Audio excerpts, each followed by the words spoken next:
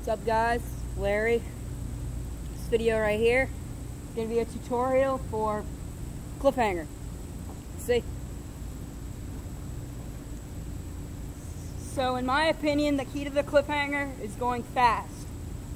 I see a lot of people that try to do it like this.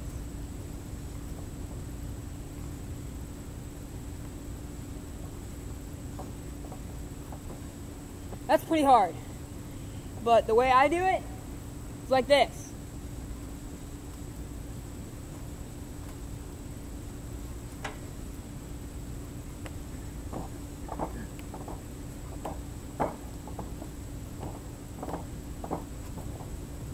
So you got to go fast so that you're hanging for as little time as possible.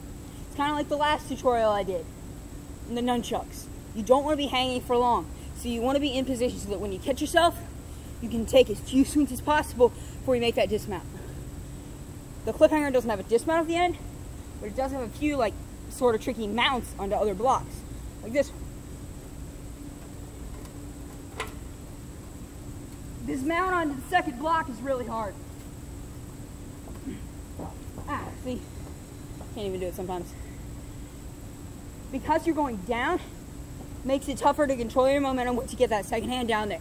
So that's why I see a lot of people that when they think too much of themselves, when they do this, they try to do the Cliffhanger like this.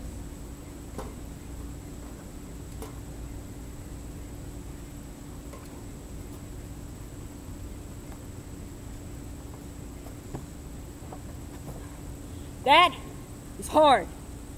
Now, if you probably don't remember this. Matter of fact, I don't think anybody's ever seen this video.